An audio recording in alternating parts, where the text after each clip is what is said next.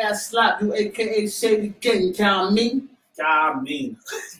Yo, this is Big Ball from Queens. Kings from Queens. We got a special guest. We BoroBredz. BoroBredz. Yo, we got a special guest in the building. He came from Brooklyn and he started doing a real major. I've been in his house. You know, he's paid. That's all you need to know. I'm not paid, bro. Yeah. No, watch this. Your wife say his whole name. Anthony. No. Say the whole name, White. I can't right now. He said, earlier he said, yeah, man, Roger. How you know him for years, yo? How you not gonna know the last name? I know his name. I just, I talk a little funny sometimes. Rogerson. How do you pronounce the last name? Rogerson. There you go. No, you didn't say that. You didn't say anything. I said Rogerson. It's Anthony Rogerson. Ladies and gentlemen, we got Anthony Rogerson in the building. It's a pleasure to be here. Thank you. I thank y'all for having me. Thank you. Check hasn't cleared yet. It's gonna be very short. I've been talking about the check for a whole 2 weeks. Yeah, he was.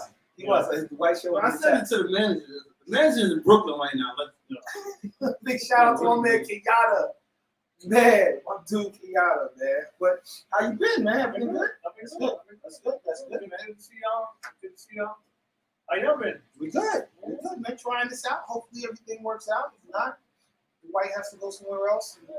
It's working out. We on set right now at an undisclosed location. Yeah, it's very exotic, by the way. Thank you. Man, you like the set? You like the I like it all. I like it all. Thank you. All right, So we got a little location, but now we got Anthony in the building. He's gonna be speaking on real estate and all the stuff. He came from Brooklyn, New York. If y'all don't know where he's from, he's gonna elaborate on that. And I'm from the Bronx. Everybody gotta know I'm from the Bronx. Where you from here? Come on, man. Everybody know I'm from Queens, man. From Queens. See how little Queens. He has to show this shirt. So he goes. I got Anthony's shirt. I forgot to bring his shirt. I'm gonna give it to him before the show. Like I'm gonna give I want my check. I don't want no Oh shirt. shit! Yo, you're gonna like the shirt though. The shirt is there. He said money over shirt. I want my check, bro. I want shirt. Shirts don't pay bills. Nah, man, it's going man. You gonna have something that nobody else gonna have though. Yeah, a foreclosure sign. I'm check with my money. This is why we bought it. He's probably the only man that can kind of calm me down a little bit, you know. Oh, yeah, I'm here with the strength, with the love. That's what's up, man. I appreciate it, man. So, how it all started, Anthony? Like coming from Brooklyn to Atlanta, what's the transition? How did the journey start? Oh man, I don't know. It's a long journey. It's a long transition. I guess it's long.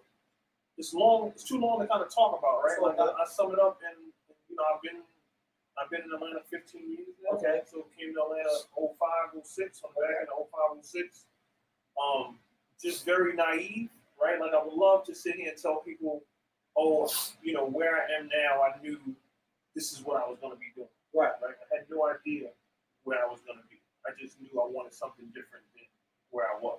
Right. Right. So we sit here and we talk about the BoroBredz and white screens, Bronx, we scream Queens, I scream Brooklyn. Right. We all come from, the boroughs, right? Right. So in many regards, the boroughs are outside from the Bronx, and the Bronx is a little different than everything else. It's all Florida. It's all Florida. Different. But by and large, it's, we all coming from poverty. Yeah. Yes. Right? Like we all come from poverty. Yeah, the parts of where we come from. We all come from poverty. So came down to Atlanta like 05, really like 04. 03, 04 just came to visit, and it was like the first time I saw like black affluence. Right? Like just excuse me. Came first time 96. Okay. Right? Came first time 96. It's like, wow, like there's black people living in houses. There's black people saying hello. Yeah. There's black people saying good morning. Yeah. There's black people saying how you doing. Yeah. Right? Then I would go back home, and you know how we was. Fucking first one. Yeah, man. What the fuck was you looking at? You know what I'm saying? Like, you know what I'm saying? So Atlanta had that seed had been planted going back to the mid to late 90s. Right. Life happens. You kind of get away from what you're thinking about. Right. Bring it up to speed. 05, 06, was able to get in position and finally make a move. Came here. Again, no real plan. The plan was just to win. Right. Like I can't, I'm winning, but I'm busting my ass every day. Right. And that's how, you know, I got to Atlanta. Right? Didn't come with a necessary plan. The plan was, and Anita B was on before me, and she was talking about the New York hustle. Right. My plan was to hustle. Right. My hustle. Right. My hustle. So if I'm talking to anybody else or anybody that's listening or that will be listening, work your hustle. That's it. Right. That's the advice that I share with people. Work your hustle, whatever your hustle is. Know what you can do. Right. And with respect to the show, I don't weigh heavy on New York over everything. Like, I don't really subscribe to that. Right. Because I think that brings an energy here, right, that I try to stay away from. Because for me, my testimony is Atlanta has only shown me love. Right. Like you're a Falcons fan. I want to keep that. You a Falcons fan? No, and I totally agree. The first shirt. Y'all say you didn't have no job in the Bronx. The first shirt I had on out on show was what? New York born. It was New York bred and Atlanta grown. Yeah. Because I really grew up out here. You know what I mean? Like I may have a New York influence. Right. But that's as far as it goes. I didn't have one job in New York. Right. So I think that's important, right? Like for all the viewers that will be viewing, like it's very important. Just be respectful of. I actually get turned off by New Yorkers who wave the New York flag too aggressively. Oh yeah. Right. It's like if you wanted that, you could have stayed in New York. Exactly. Right? And I don't mean no disrespect. I just speak my perspective. No, right. And that's really good that you're saying this because I look at it a little different. We are who we are because of New York and what we went through, and we came to a better. Not saying Atlanta's better than New York, but it gave us more opportunity to do stuff. So we use what we had in New York, and it just made us enhance whatever in Atlanta more. Yeah, but he's absolutely right. Because you're from Brooklyn, and where you from made who you are, yo. Yeah, that's what everybody knows. You know? Our experience made us who we are. It's either, and again, they're gonna mold us, right? And do they break us? Do they build us? No one knows, but they're gonna mold us. Exactly. Right? So got here in 05, 06. I got a background in finance. Was able to. You was in stockbroking at one point. I was an equity trader. I traded U.S. and domestic equities. I did that. I worked on Wall Street for over 20 years. Before I got into real estate, I've been in mortgage banking now for 3 years. But prior to that, I was in did the whole Wall Street thing. But what Atlanta is now in terms of the financial opportunities. The opportunities in finance, those opportunities weren't necessarily there when I got here in 05 and 06. And so again, I talk to people who, say, well, I don't want to leave New York because I make $100,000 in New York. If I go to Atlanta, I'm only going to make $60,000, right? That's a whole nother conversation. But I'll be very transparent. When I decided to leave New York and come to Atlanta, I took like a 50% pay cut. Right, and I was taking one step forward to go one step back to go 3 steps forward. Right. But that was just belief in my hustle. Right. Belief in myself. Right. And let me be also transparent. It's just not me. I was married. I'm married now. I was married at the time, and I have a wife by my side who I knew if I was gonna fumble, she was gonna be there to pick me up. Right. And if she would have fumbled, I would have been there to pick her up. Exactly. So that also speaks to having a partner that's by your side that's going to help you and assist in you. So our belief or my belief was my belief in us. Right. You could have dropped me on the moon. Right. Atlanta just happened to be the moon. Exactly. And the belief in what I knew I could do, and it was more or less naive than it was arrogance, right? So I don't want to sit here and like, I knew this shit was gonna work. I was young. I was full of energy. I was full of like hope, and I was and that's what Atlanta kind of presented. Okay. Right? I didn't even have a plan. The plan was get here and figure shit out. That's a fact, because when I met him, he had a fucked up expedition. He wasn't that guy. I'm saying. Hold on, pause. You had a house. I've always been that guy. I mean, you might have. I'm not from Brooklyn, so I don't know about that Brooklyn shit. But I just know about. You need a post? No, I seen this. I met her. When I was on Drink Champs, they never said I wasn't that guy. They had weed, they had Ace. They didn't treat me like this.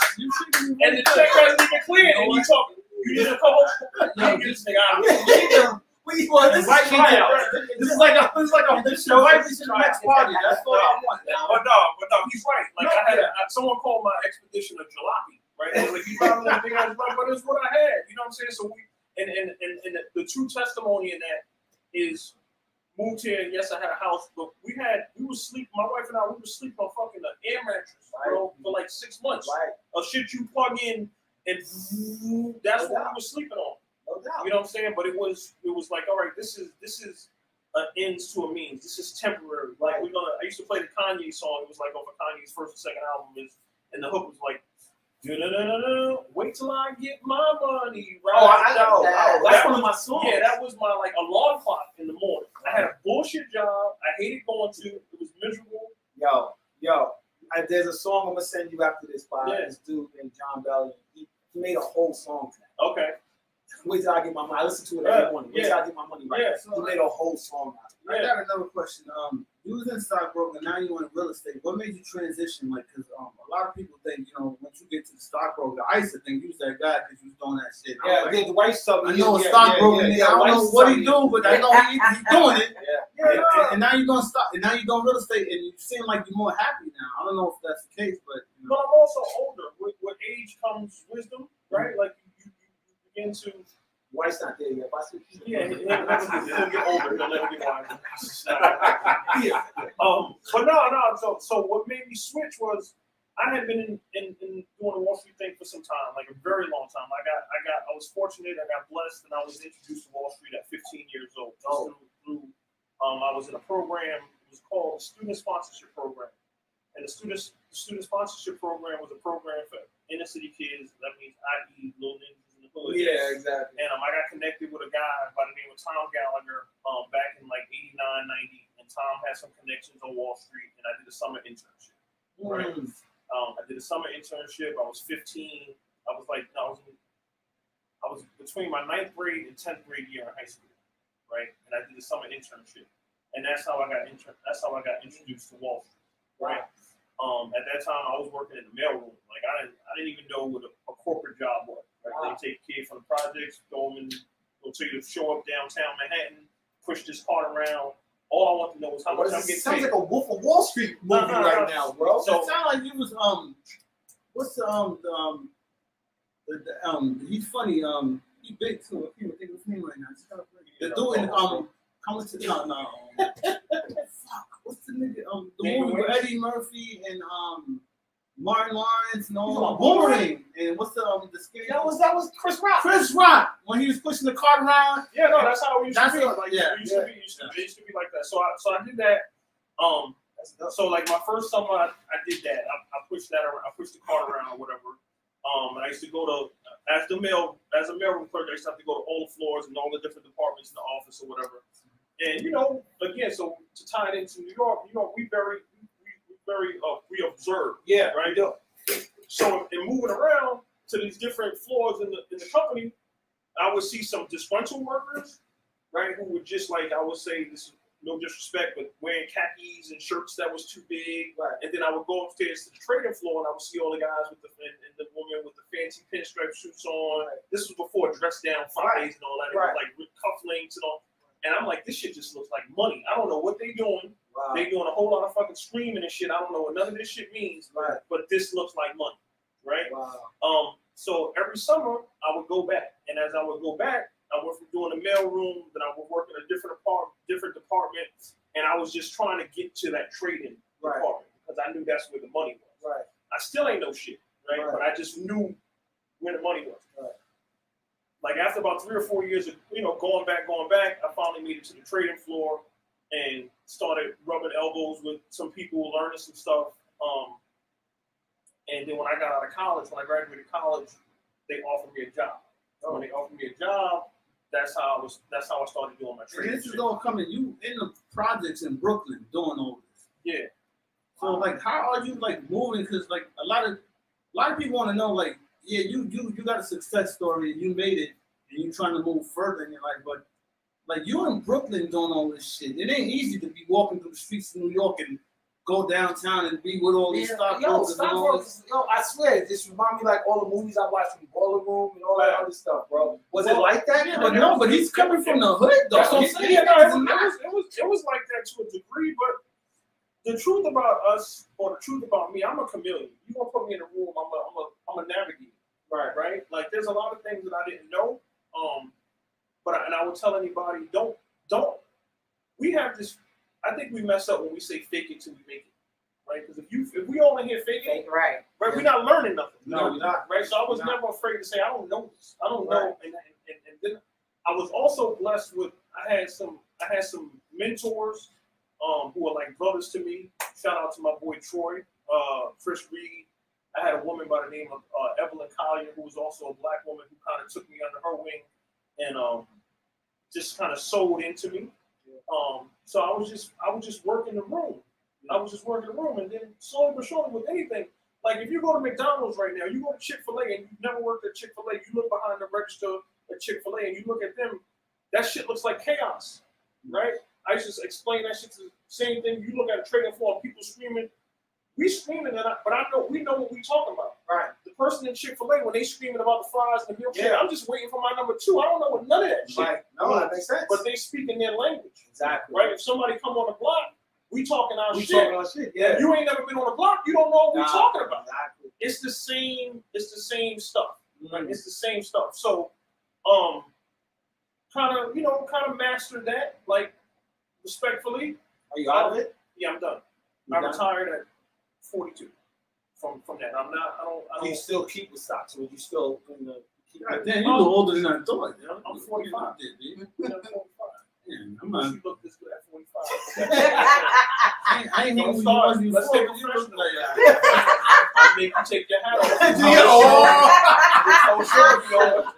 So do you still deal with?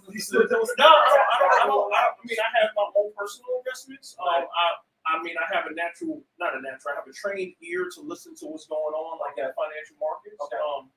But in terms of like, I don't do anything professionally when it comes to investments. Okay. Right. I don't advise anybody. I have a casual conversation. But again, it ties into, understanding. It helps me understand my job now because I still talk with, people about one of the biggest investments that they're going to make in their lives, which is real estate, right? So, again, I'm in tune with it, but it doesn't pay any of my bills anymore. Okay. So, which is there because it leads me to my next question. My next question is like, a lot of black people are like don't understand getting and buying a home, owning a home. So we kind of scared because we think it takes so much more money than it really does. Right. So what are your advice to like black people that trying to move up but don't know how? Right. Well, I'll say this. My advice is not just to black people because white people spend money too. And exactly. Yeah, real talk. Right? So, hey, white people. No, I love y'all. I get my money, yo. I get your question. So the reality is this, right? Like we just traditionally we don't come from home ownership. No. Right. So we don't, and the same thing applies to stocks and all of that, but we don't come from, by and large, we don't come from home ownership. So we don't even understand the conversation that we should be having. So all of it is so distant to us, right? So people think, oh, you got to have 20% to put down on a home. Yeah. That is not. That's the biggest perception. You need over like 10 grand to put down, and then you can get out. Yeah, no, that is not correct. So the correct answer is you have some programs where you can get a house with 0% down. Right, by and large, the most common loan program for first-time buyers and people with challenged credit scores, and I would say challenged credit scores is anywhere between like a 620 and a 650. 620 to 680 is an FHA loan. An FHA loan allows a person to put 3.5% down on a house, right? So what does that mean? What does that mean in numbers, right? So if someone's trying to buy a house for a $200,000 house, the down payment is going to be 3.5%. That's $7,000, right? So when you tell somebody, oh, wow, all you need is $7,000, and also not all you need, but your down payment is $7,000 versus 20%. Versus a 20% down payment. $7,000 is somewhat attainable more than 20% more than 20% is. Yeah. Okay. So where I find joy in let me take a step back. You mentioned about seeming happier, right? Mm-hmm. And like how did I lead, right? Like you in anything you do, like y'all doing this, which is awesome. At a certain time, right now y'all got momentum, right? Y'all excited about it, right? It's this. Y'all on this. At a certain point, it will plateau. Then you'll get another burst of energy. It'll go further. But at a certain point, it's just going to do this because your vigor for it is going to leave. Right? It was like we've mastered that. We need something big, right? So after doing the Wall Street thing from 16 to 42, 15 years old to 42 years old, that's a long time, right? Like we know people who work city jobs in New York. They do their 20 years and they split, right? 16 to 42. I was really just burned out. Just really I had no interest in it. I never had interest in it. I really just had interest in the bread. Like I never had interest in my job. Right. So you wasn't happy when you. No. To say I wasn't happy was to say I was unhappy. Right. Yeah, like I was indifferent. Yeah. Many of us we don't have the luxury of being happy. That's a whole nother. Excuse me. We don't have the luxury of doing a job that makes us happy or having a career that makes us happy. That's just not the luxury that we have. No. We out here trying to. We come from unemployment. Exactly. Right. Like that's a whole. I come from welfare. Right. Right. So if I come from welfare, right, my next step up from welfare is job. Right. The next from job is career. Right. The next from career is ownership. So many of us don't get from welfare to job. No. Right? How is a person who was coming from welfare, right, supposed to think like an owner? Right. Exactly. Right? We don't get that at the quote unquote dinner table. Exactly. Right? And never mind, like that sounds too American dreamers, right? Like we don't get our casual conversations when we on the stoop in the hood, in front of the building, on the block, whatever. We're not talking about ownership. We're not talking about ownership of nothing. Somebody get a job. We say, yo, how you get on? For real. How you get on? We don't talk equity and nothing. We don't know nothing about that. So we so far behind. We are so far behind. But no, and I want to point that out is the talks because and Dwight knows me and around me for a long time is what kept me in this neighborhood where we at now is East Cobb. And when I bought my first house with my wife was in Woodstock. So but to rewind that was our whole nature from our culture, and my mom was one of the biggest freaking ones in my culture. It was like, yo, why you not moving in a black neighborhood? And I'm like, yo, I lived in a black neighborhood all my life. Right. I want to be somewhere where it's a little bit more, I want a different journey. You know what I mean? I know who I am, whatever. So then and everybody was hitting me in the head like, nah, you need to go ahead and buy a house out in Southeast or whatever. And I'm like, I lived in the Southeast. When I first moved there in 94, I lived on Washington Road. The two dudes I didn't even know had an apartment for $520 a month with a bathroom in the bedroom. You know how it is when you come to New York, like, you got a bathroom in the bedroom. It's like, yo, y'all selling drugs, right? I'm like, you coming downstairs to town? This 94? And I was bugging out. But at the same time, when I lived there, and then I lived on the east side, and a little bit in Bankhead, I bumped into a couple of people that was just like, well, really my wife. My wife was like, you're not staying here. Right. She lived there before us. Right. She was like, you're going to the north side. I'm like, yo, why you pushing it up? My people want to. She was like, we're going to raise kids. We're going to the north side. Right. Now, this is no disrespect to anybody on the east or south side. You know what I mean? I'm not saying it's not. We don't have to, like, so all the time we feel like we got to say no disrespect. Because we feel this guilt of, I do feel that. I'm getting away from y'all niggas because shit is, there's a survivor guilt. Yeah, I understand. It is, but what I'm saying, you got a kid in college right now, and now you got another daughter going to college. Yeah, and that's what that's what I wanted to get to.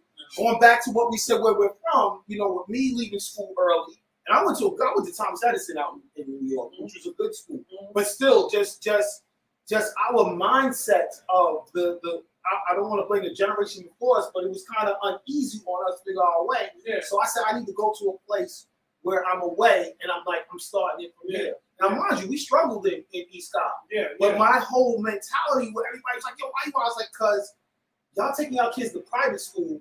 Why not stay in the neighborhood where people where they can just go to the school? And I don't know if it's a big difference. Y'all would know more than me. You would know more than me. But out here, you can still rent in good neighborhoods. Where in New York, you know how hard it is to rent in a good neighborhood. You know what I mean? Yeah. So to speak to that a bit is, we're you if you want a good education for your children, right? You just have to be in a very good school district. Right. Now you're gonna pay. If you're not in a very good school district and you live someplace that the schools are okay, the houses may be a little bit cheaper. But now you're gonna pay to send your kid to private school. Exactly. So you're gonna pay one way or the other.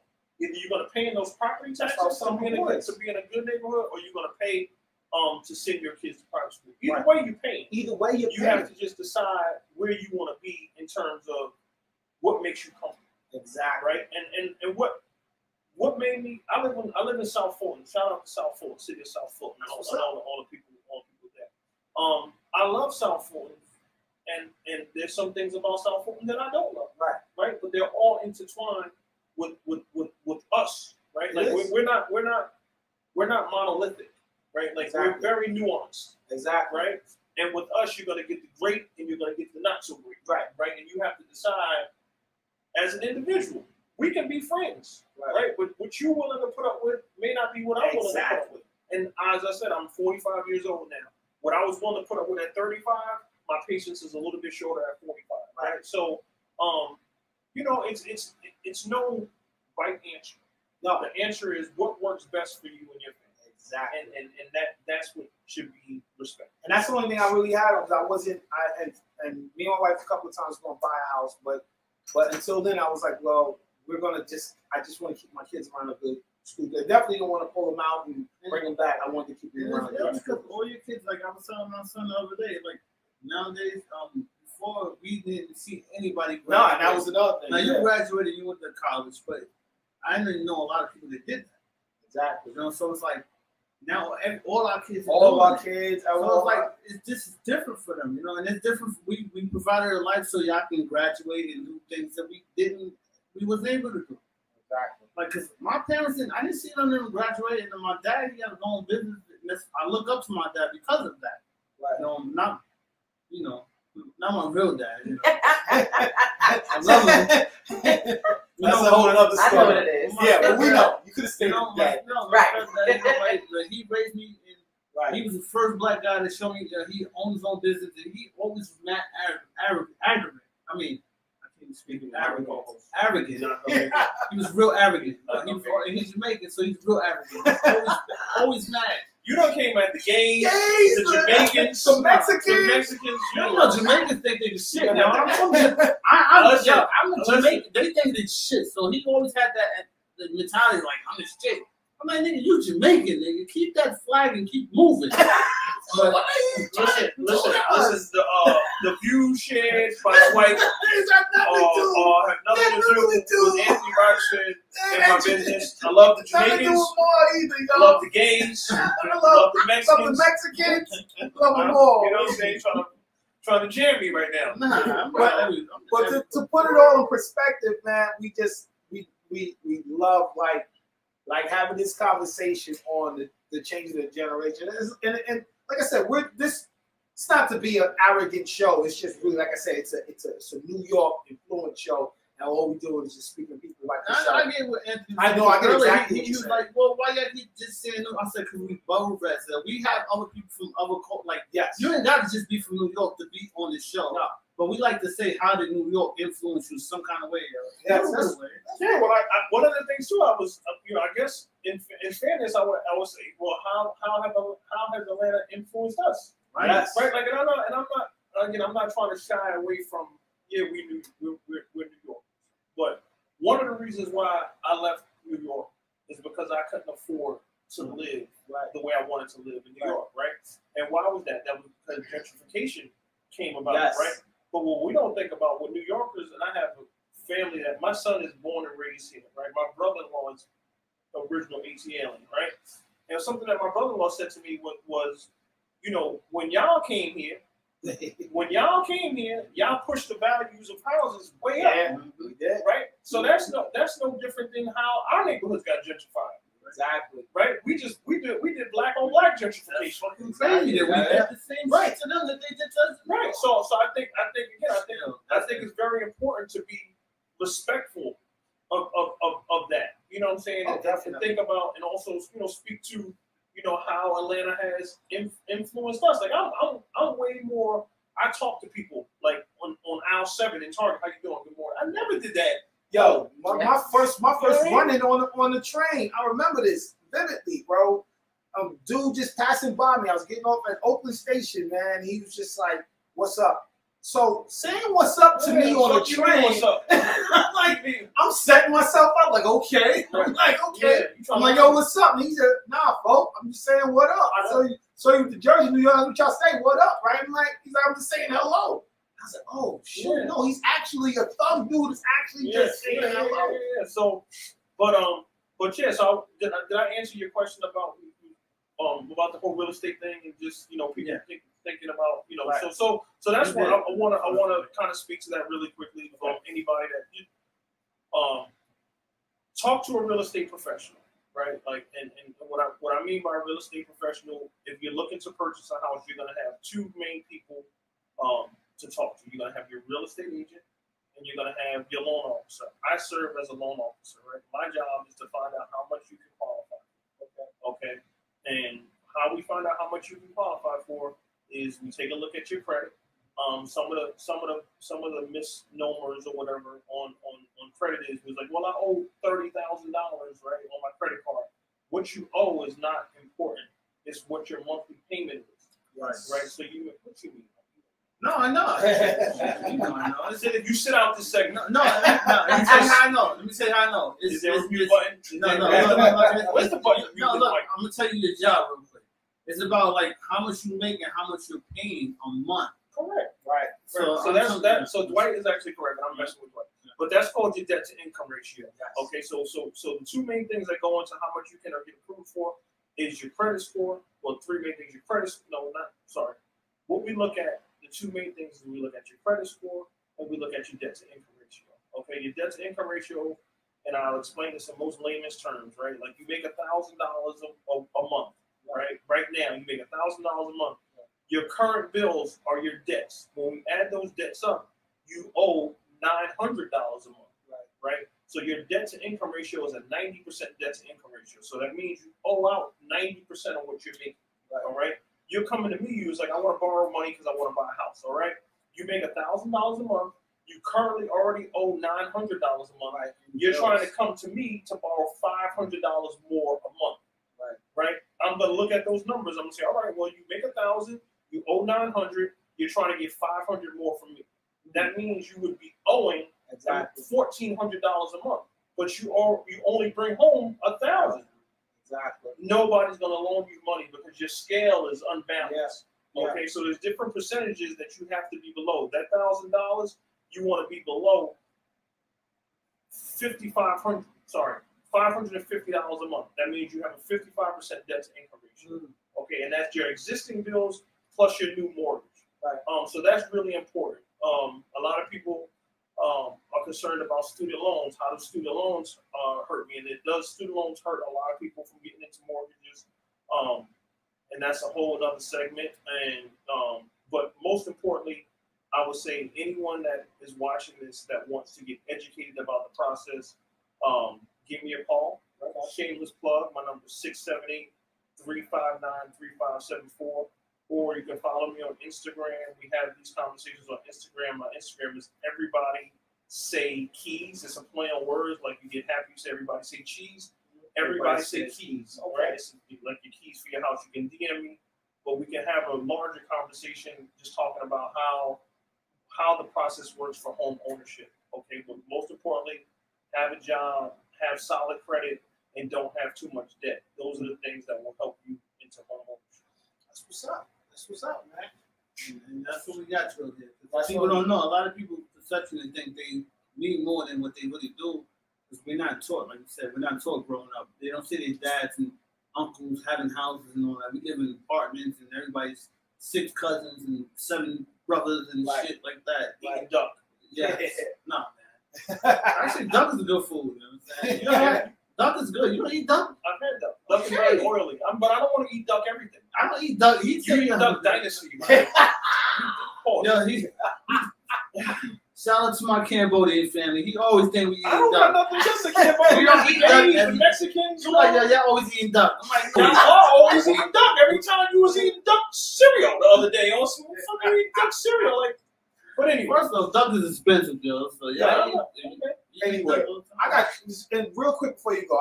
Speaking of credit, so someone but was giving their advice to me and wifey about our credit is going up. We work on credit is going up, whatever.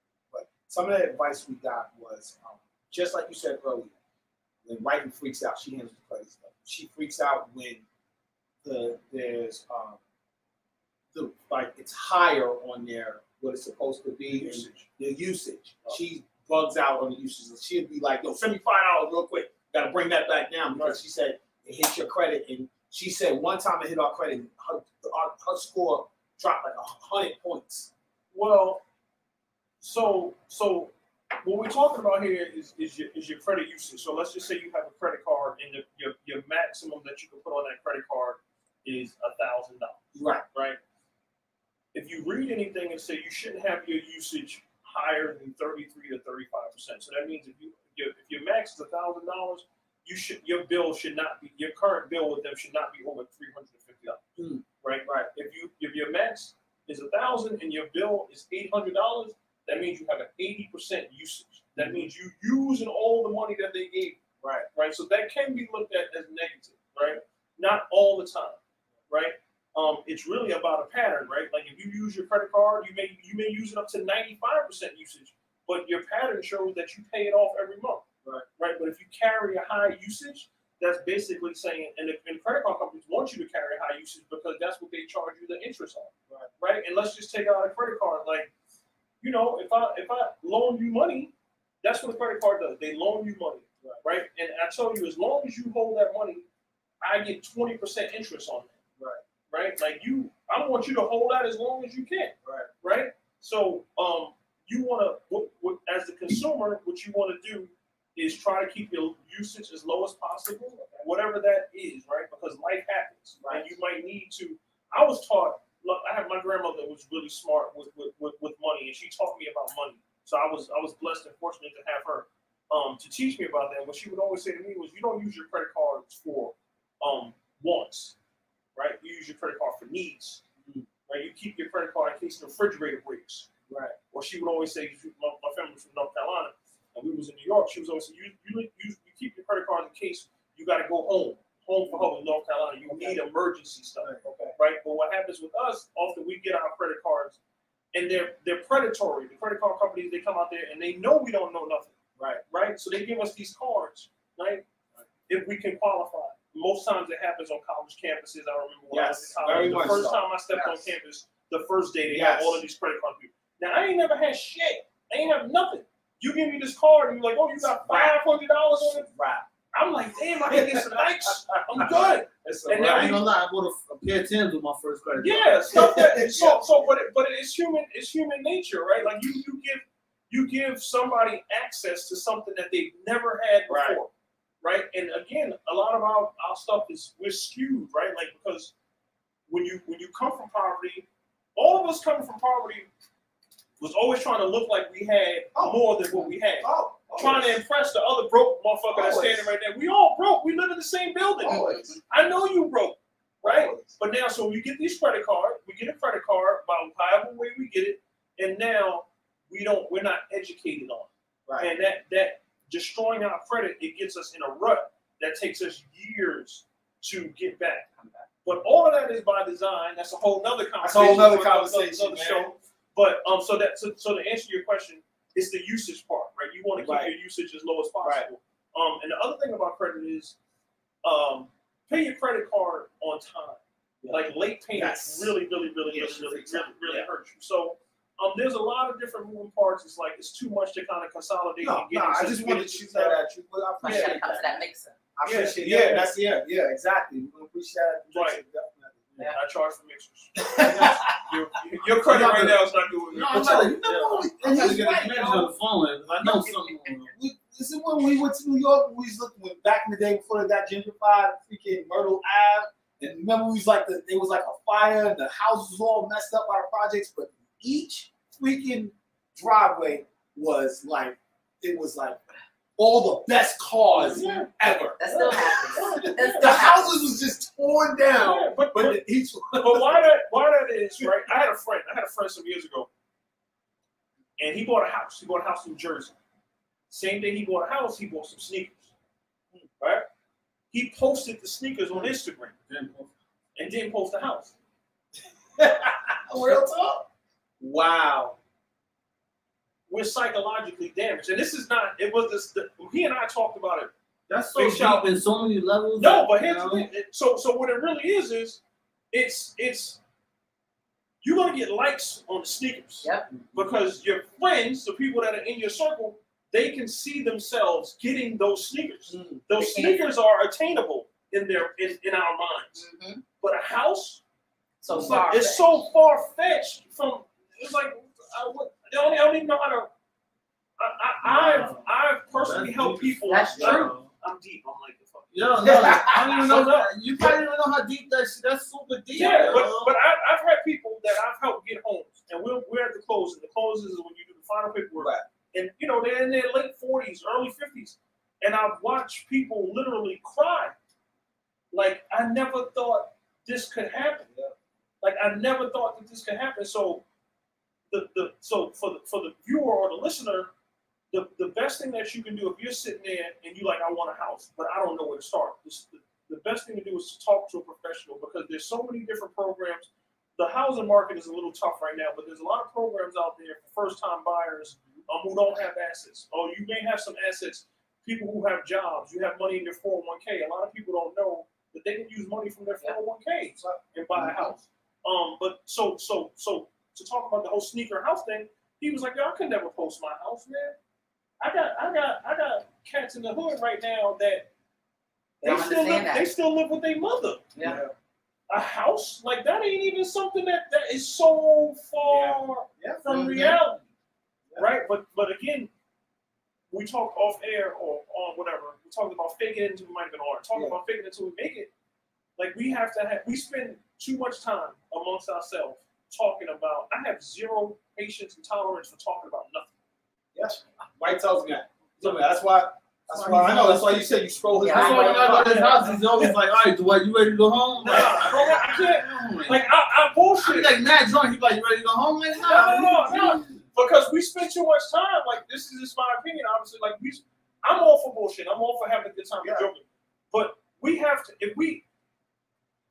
She's an inspector, right? I'm a loan officer, right? Like we can't be sitting here for 2 hours talking about nothing, and not spending time talking about the elevation and connections. And I think oftentimes, particularly us as black men, why you black? Oh, you can't vote. I'm black. All right. I think he's now can't vote. Us as black men, we spend too much time talking about what our grandfathers and our uncles and the men in our lives, what we saw them talk about, what we saw them do, right? And they was doing what they were doing in the time of they were in the time. But we didn't come up learning about, talking about how to progress, right? How like I'm gonna have a comment, like how did y'all get this? Because we talked about like I want to do a podcast, like how did y'all get these mics? How does this work? We don't spend enough time talking about that. The betterment. And if you do, it's like, yo, this motherfucker always so serious. Like you don't never. But I don't have that much time to talk. Like time is limited. And even though it's because one of our segments is game changers, and I mean, and one of our best conversations that we're probably gonna have is with people. Our whole thing is people from New York who's behind like some of the machines in Atlanta, like with Shaka Zulu being from New York, behind Ludacris, with Jeter being behind T.I. from day one, from Brooklyn. You know what I mean? And in that sense of what you're saying is some of the conversations is what we can't talk about nothing building, what are we talking about? I don't want to That's talk about how flashy you are. That's why I was like, yeah, I don't want to hear. That's why I kind of targeted away from the celebrity to say how your machine works. I want to know who works the machine behind you. Right. More so than we gotta keep flashing the artist in front of Right. I get it, and that's the only way we're gonna progress. You know, Okay. so but right. yeah, I appreciate you coming through, though, bro. I appreciate y'all having me. It's an honor. Check still has the clear. Who I talk to about that? We definitely got paid now after this conversation, bro. Yeah, we got, I know Kenyatta probably flew to Miami again or something. He be going out of town and shit. He stay. Like, you know, he a jet setter, right? But where do I get paid? Y'all keep. You can't say Kenyatta. It's Kenyatta, man. We need you at this mixer though. Yeah, nah, it's COVID. Seriously. I'm good. Can we FaceTime? Yeah, I mean, yeah, nah. If the check clears, we can do whatever we want. I'm just, but no, I appreciate y'all having me. Nah, appreciate it for real. Dwight, any questions? Anything? You pretty much answered everything, yo. I'm happy that you came on, spoke to people, because I like to see people that made it, that successfully made it, and can spit your shit, because we around so much negative shit and people faking it that don't make it. You know? Now we got somebody that's real that made it, and you keep progressing and shit. That's all I wanted, to have somebody that's made it and still progressing. Right, and that's the thing too. Like people, we didn't make respectfully. I thank you for acknowledging that. But I'm not, bro. It ain't no making it out here. Like making it means is you stopped, right? I gotta get up every day. Right. Like we all have to get up but we have to get up every day and make this thing turn. Like if you get to the point like, yo, I made it, shit, excuse me, I'm sorry. Jay-Z ain't made it yet. He's a fucking billionaire. Yeah, like you know what I mean? So we out here, we're making it, we're making the best of what we have. Yeah. Right. And we just gotta keep on helping each other out. But if anybody watching, as I said, if you have any other questions with regard to real estate, you can catch me on Instagram, which is Everybody Say Keys. My office number is 678-359-3574. It's been a pleasure being here. Thank you, man. Guys. Thank you. I want to clap. All right, that's it. Well, I'm Big Marv from Queens, King from Queens. You know what I'm saying? It's White from the Bronx. We got some shit crazy next week, so tune in. Oh yeah, we got.